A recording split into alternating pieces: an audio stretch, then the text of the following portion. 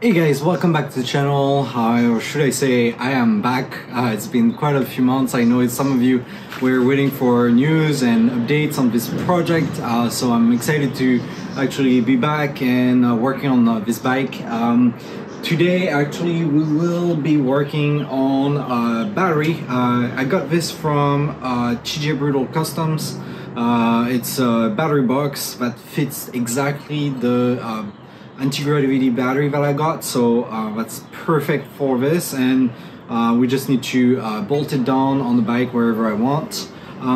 Also, we'll take care of the fender, and if we have time, maybe the seat bracket. The fender is putting the rear fender, the front fender in the rear, and for that I also got a kit from also TJ Brutal Custom, so I'll show you all the process on how I do this, and hopefully everything will be set up for the next stage. If you want to support the channel, don't forget to subscribe. Otherwise, let's get started.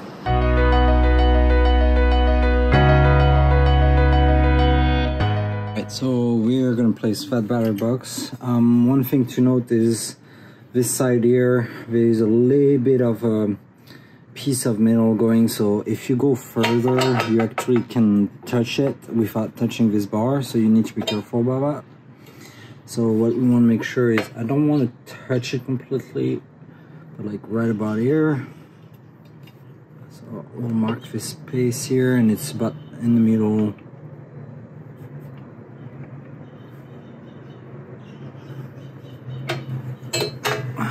Alright, so we're gonna do those two holes and we'll be good to go. One thing I recommend is drilling one, verifying that the other one is in a good position. If not, just reposition your mark and then go from there. Don't drill right away those two without verifying that the second hole will be actually perfectly aligned, otherwise you're gonna have issues. So let's drill those two.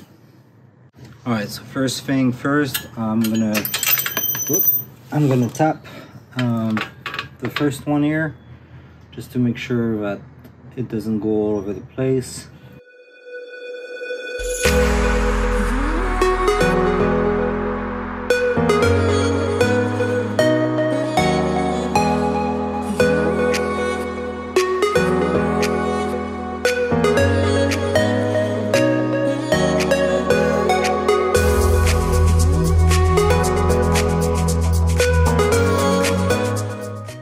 So now that we drilled, what I'm going to put is a rivet nut. So the hole is a little bit bigger, and what it's going to do, it's going to put a rivet completely placed in there. And with the rivet gun, what it's going to do, it's going to press this down so it stays in place.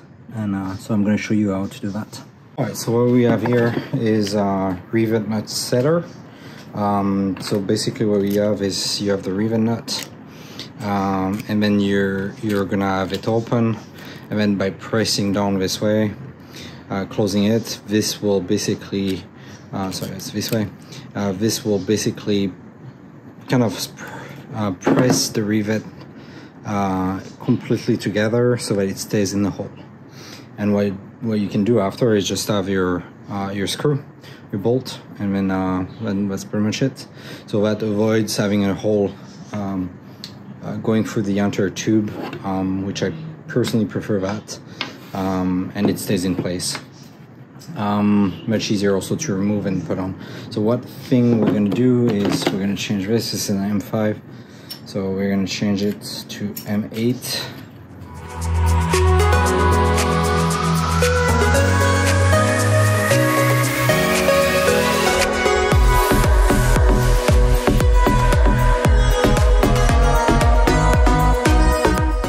So if you have this thing, which is it comes from Harbor Freight, what you do is you hold this and pull this down in order to remove and add your head, and then you put the big one back.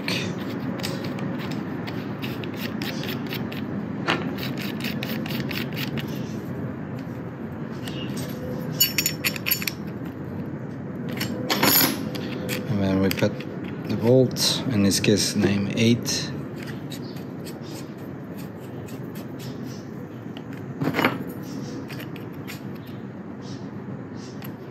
Alright, what we do is open the rivet setter completely, and we're gonna put it this way. Just insert it completely, and then we're gonna use this and insert it in the back. So now that we have the hole, we have the gun prepared, the rivet nut setter gun prepared. What we're gonna do is place it in the hole level as much as possible, and we're gonna press those two the two handles closer together in order to set the rivet nut. So now that it's done, I'm just gonna unscrew this.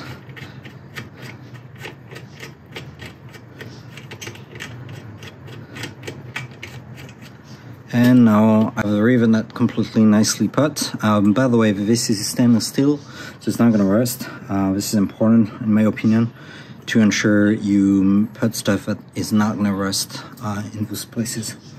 So now that we have this place, we are gonna put the battery box with temporary bolt, and then we're gonna make sure we remark the second hole to make sure it fits perfectly.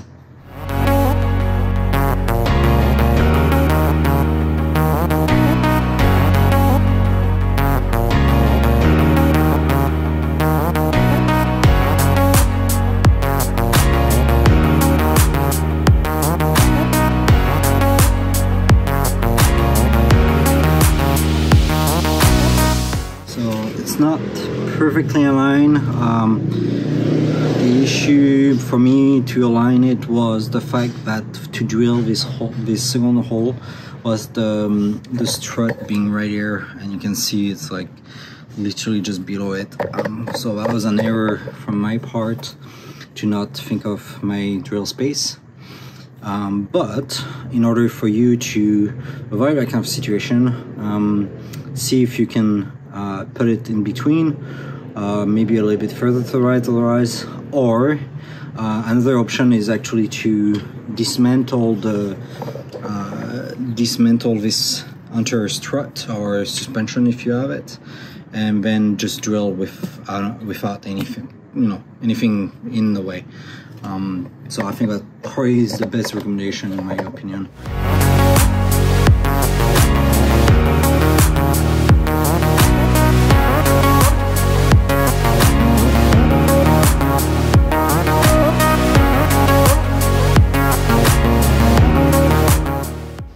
So that's the box, and it's not moving at all. And this is where we're gonna have the battery. Yeah, so one thing probably to think of is having something to pull easily the battery. So one thing we could do is put a little bit of foam in the bottom. I believe the battery came with some, so I might use that in the bottom in order to lift it slightly a bit, just like this, so I can basically grab it more easily. So I actually found the foam that comes with the battery, and I'm just gonna place it like this to give you an idea. And this is what we can do. I might reduce a little bit the height of that foam, but the advantage of having this, so first off, you will need to attach, no matter what, we will need to find a way to attach the battery. So I'll work on this. I have a few ideas, and we'll talk about this when I take care of the inside here. But like I can basically, with that foam that comes with the battery, I can just lift the battery very easily without questions. And it's the little foam like this, and there's a tape in the back. It's sticky, so you can just stick it on there. What I would recommend is there's some drain holes in there, so I would recommend not covering those holes or drilling through this if needed, just so that it doesn't block it, so that if any water for any reason it can drain through the soles, because I think that's what it's made for. I might be wrong, but I think that's what it is. Yeah, so that's it for the battery, and we are definitely getting closer to having a better setup here for all the electronics and everything. Alright, so let's take a look at the kit I got. This is, as you can see here, TJ. This is from TJ Brutal Custom. It's one of the rare kits that actually is made for the VT600, so it doesn't require any kind of welding. We do recommend to put a strut at the end of the fender, like a CC bar or things like that, in order to hold the fender at the end. But in my case, since the fender is going to be so short, it wouldn't bend and touch the tire. So that's one of the advantage of this kit, is I just need that. I don't need a strut or anything or CC bar to hold that fender in the back. So the kit comes with 2 bolts, 3 nuts, and then with 2 spacers, and then there's 2 more spacers, I believe. Alright, I was looking for the 2 spacers that came with the kit. I just had them in my pocket, looking everywhere. It comes with 3 nuts, the 2 bolts here, the 2 spacer, the 2 kind of protective leather O-ring, one big bolt for the main part of the kit, and then with 2 mounting brackets. So the 2 mounting brackets actually go like this. So the idea here is, and I'm not 100% sure about the position of the spacer yet, I'll need to look into this, but I'm guessing it's probably in between right here. You would have it mounts on the strut bolt, so you would replace this. This bolt will replace your strut or suspension bolt. So you most likely have the suspension right here between the middle and all that. Then you would have this like this mounted, and what it does is you have your fender right here and you're mounting those bolts, and those basically goes right here to protect the paint of your fender, which I think is a good idea. And you know, it's like quite discreet, goes in behind. And also not only the paint it protects, but the metal or the plastic that you have under, in order to avoid like breaking it. So it gives a little bit of pressure through this leather O-ring instead of putting it all on the rest. Right, so I mounted the fender on the vise, and we're gonna get rid of those things.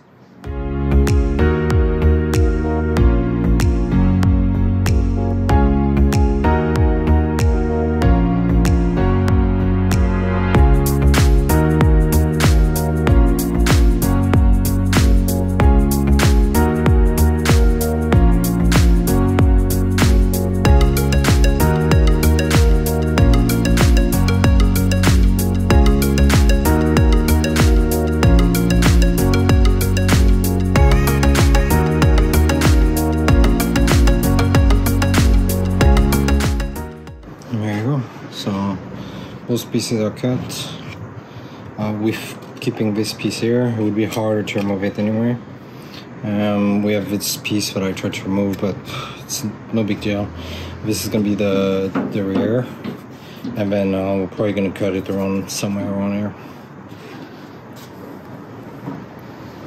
So now that we have the fender brackets completely cut, we can fit it properly on the tires. What I just did is actually put the old chain on there, so it gives a gap between the tires and the fender. It's a pretty useful thing to do. Everybody does it this way, I think, and this will give you a good amount of clearance between the fender and the tire. One thing I want to do is make sure that when first is where I'm gonna cut the fender, and also where I'm gonna bolt. What I'm trying to do, and I'll show you, is so first is the seat bracket that I haven't finished yet, but I know will be positioned right here, and what I want to make sure is if there is enough space between the fender and the seat bracket so that it doesn't touch, basically. And again, there is no those things, there is no suspension, so it's not going to jump back to the seat, but we still want to avoid the clearance issue. So let's put this.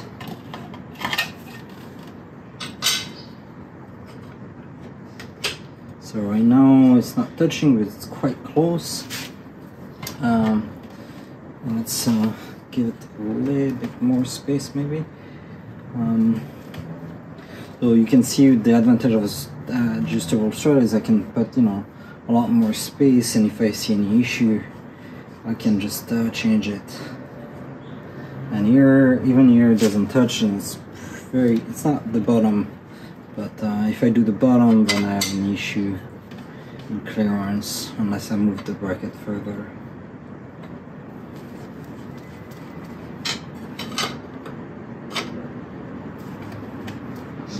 Alright, so seems to be a good spot. One thing to do also next is decide where to put this fender, and I put 2 marks already here, based on things I've seen, and my preferences is the fact also I don't, this is only going to be a 1-seater, so there's not going to be a passenger here, and also I want to avoid having a strut bar here to hold the fender. So in order to avoid that, what you want to make sure is that the fender is not too long. Remember, this is the front fender, so it's metallic, so the fact that it's metal, it doesn't bend as much as plastic. Plastic could touch very easily the tire if you put plastic on there. So what I'm hoping to do is a short fender like this, and I need a little bit more clearance. You can see that even I put this, is actually not even touching, it's actually touching the tire still. So hopefully if I can do enough clearance, the idea would be about like right about here, I think, something like this.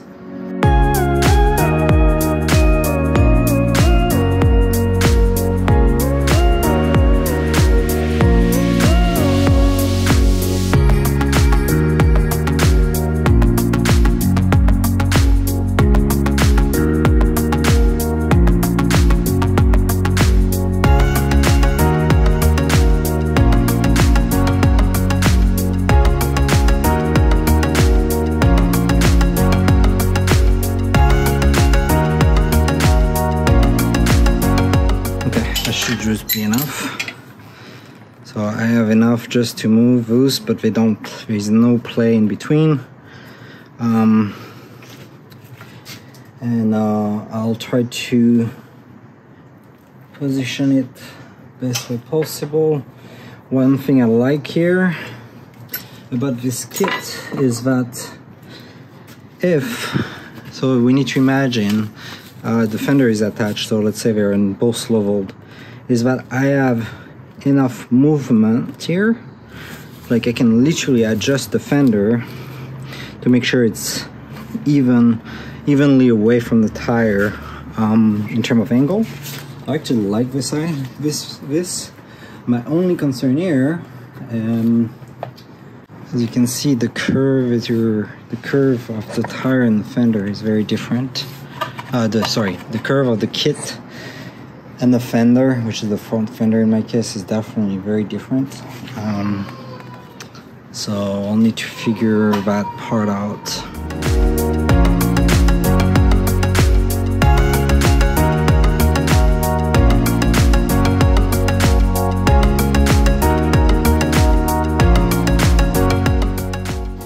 Alright, so we have the fender mounted. I traced a line which is pretty much off the fender. This is the bad part and this is the good one, so it's approximately half, a little bit longer on this side, but you could actually do probably 2 rear fender with this. So I'm gonna cut this, so it will be a lot easier to deal with this fender over there, basically.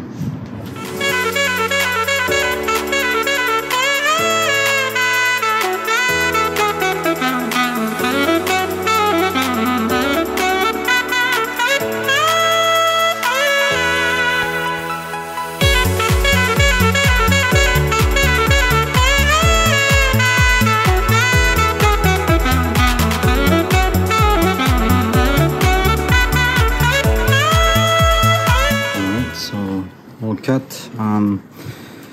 Toughest part was cutting the thicker metal right here. So that's where there's the holders, and yeah, they're definitely harder to cut, but went through easily otherwise. And so we have our short fender right here. This is just temporary cut. We'll see how we do it and further or something, and then go from there. But this will help on positioning it on the bike more easily and movable in a much better way.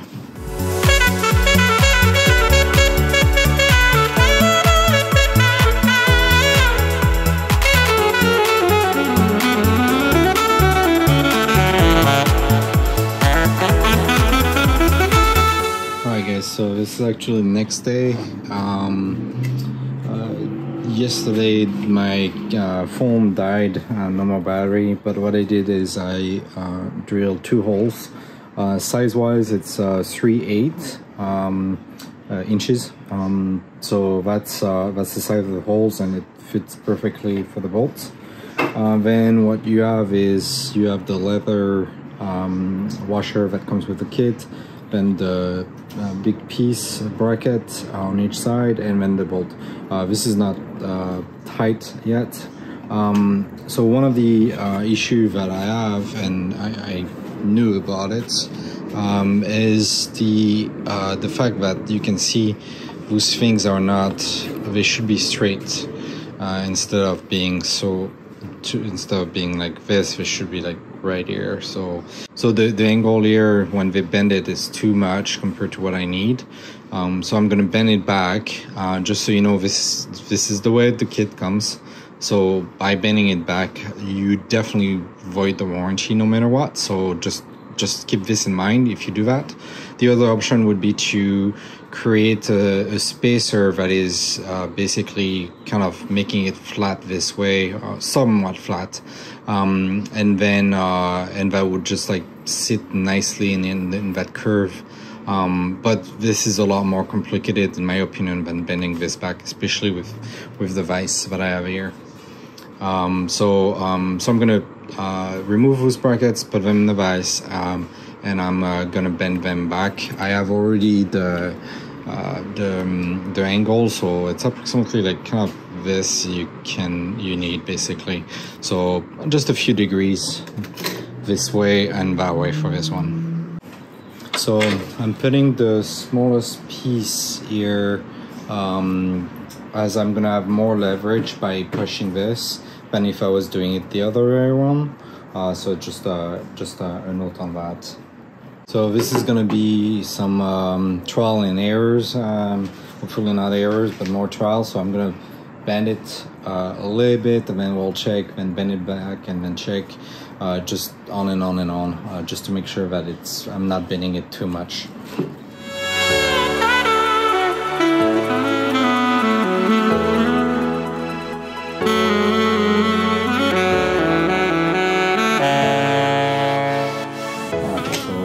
What I'm gonna do, and you can see the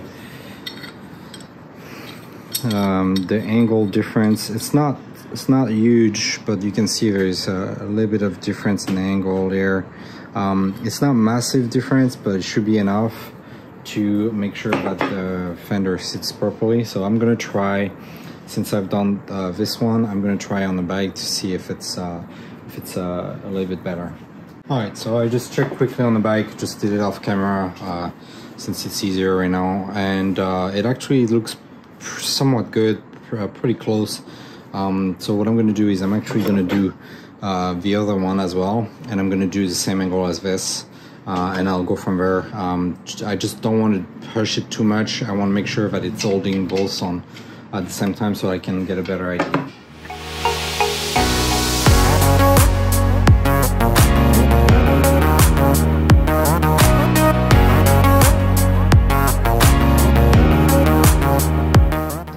Before I go on the bike, you can see this looks, if you can see on the camera, this looks much better than before.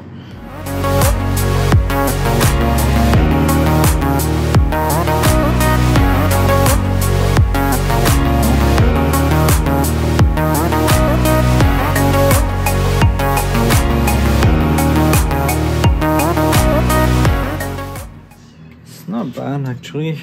So I haven't tied this, but I will have to make sure it's good. But so far, so good. Let me show you. So the attach is much better. It's sitting properly on the bolt. There's no space in between, so this is nice and proper. The bolts here are nicely done. It's definitely some cleaning and painting to do. So it's not fully tight yet, but you can see that I can actually adjust the closeness of it, so which is nice. So the brackets are actually not too bad in terms of bending them. Just remember, it voids the warranty, but in my case, I needed it, and actually it's much nicer and easier setup than welding or some other stuff. And also this way, so as soon as I tie this will not move at all. And since this is small enough and it's metal, it's not going to touch the tire for sure. So this is actually pretty good. I'm very happy of the results, and give you an idea of the result from afar. This is how it looks like. And if the seat bracket is not finished, but approximately, you know, it probably the seat bracket might be further to the left, or the back slightly higher, because it's actually pretty low right now. Yeah, so that's it for the rear fender. Very happy. Alright guys, that's gonna be it for today's video. Super happy that we actually have the battery box now all set up. The fender as well. The fender needs to be rounded up on the bottom part and a little bit straightened up in terms of cut. Then we'll be able to remove the paint from it and make sure it's all clean and nice, so that it's ready for painting in the future. Next time it's going to be seat bracket. We need to actually, or I need to finish that. This is super important so that I'm done with the frame of the bike. One thing also I'm going to deal with is, on top of the fender and seat bracket, is removing the rear peg. We don't need those anymore, so I'll cut them from the frame. And then we'll deal with the bottom part of the seat, which is under the seat. Want to make sure it's nice and clean so that I can put the electronics in there, and all the electric parts in there with the fuse box and everything. Then we'll deal with front end, suspension, wheels. Everything is going to be a lot more cleaning, painting. I'm not sure yet if I'm going to do powder coating or painting for the frame and wheels, probably powder coating.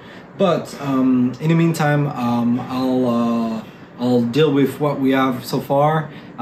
If you have any questions or comments, feel free to leave them down below. If you want to support the channel and also stay tuned for the next video, don't forget to subscribe, give me a thumbs up, and I'll catch you up next time.